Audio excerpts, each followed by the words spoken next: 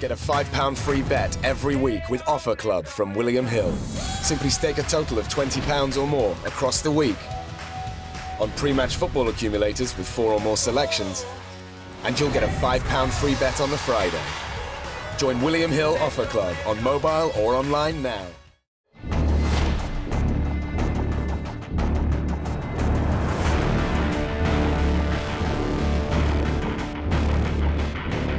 This is James Elder, Pride TV, in association with Macklin's Gym Marbella. With me, I've got Charlie Edwards, head of his world title challenge against Casimero. Also joined by trainer Danny Vaughan. How are you, gentlemen? All good, James. Thanks very much. Good. Who has got the best suntan in camp? That's what I want to know. You guys come over, you always look healthy. I think he's been on the sunbed since he's been home, Jack. Oh, yeah. Is that why you wore that yellow to stand out? I've got to stand out any more than everybody else. I bet.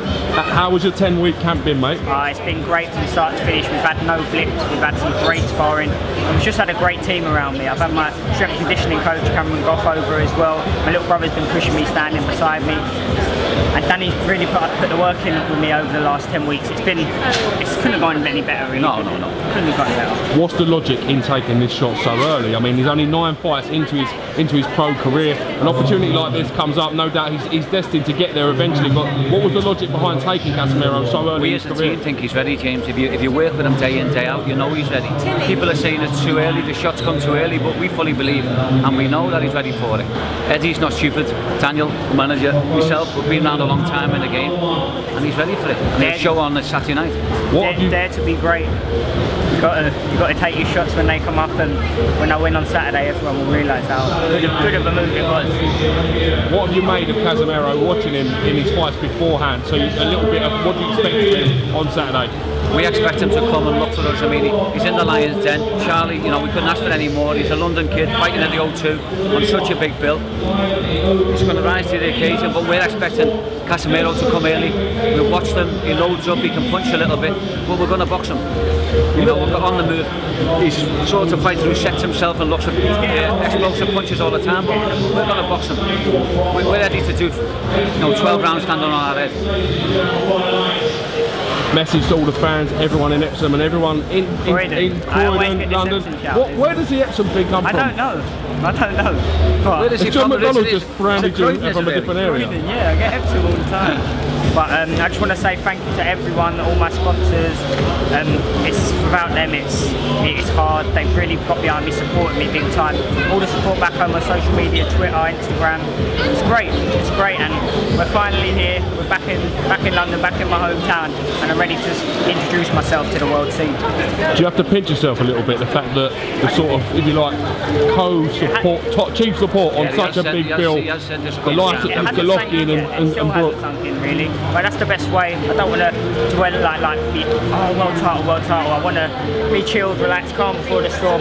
It's just another opponent in front of me, and I need to get through him. We know what we're up against, James. We know he's a 2-time world champion. We know what he's all about. We know he can punch, but he's going to have to be on top of his game to be this on Saturday night, because we fully believe that we're going to be world champions Saturday night. The main event sees obviously Canadian Golovkin and Brook in action. Everybody's got an opinion on the fight. No doubt you guys will have your opinion. Can you talk to me about the fight? How do you see it playing out? I think it's a very tough ask for Brook. Like, he's a great fighter, but that's that welter. I think it's going to be hard for him with Golovkin's power.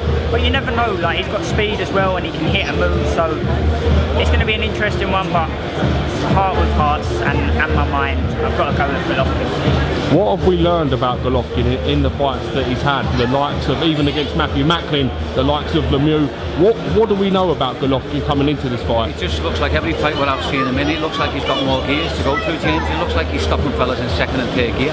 I think there's so much more to come from him. Power-wise, it's phenomenal. I mean, I like Kell as a person, I like Dominic as a team, but me as a boxing fan, and my opinion is, I can't see him going past 7-8 pounds.